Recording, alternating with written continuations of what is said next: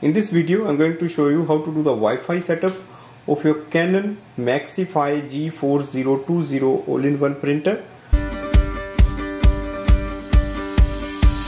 First, we will connect it with the Wi-Fi network of home, and then we will add in our laptop or MacBook or smartphone. Go to the printer control panel, click on the setting, printer setting, LAN settings, Wi-Fi. Scroll down and look for the Wi-Fi setup. Select the second option, manual connect. You can scroll down and select your Wi-Fi. So click here.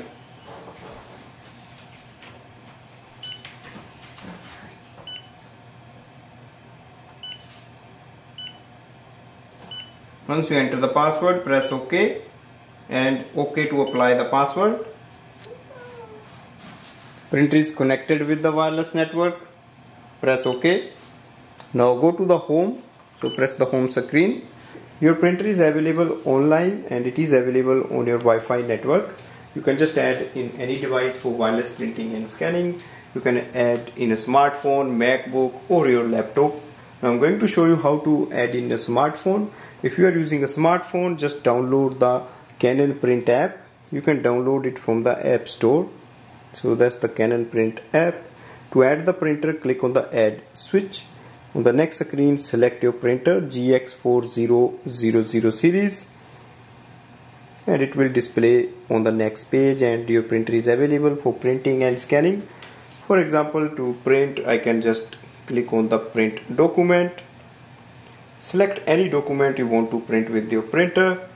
Click on the next and print. So it's very easy. Once you connect it with the home or office Wi-Fi network, then you can add in multiple devices and you can just use it for printing and scanning. Paper output tray is here.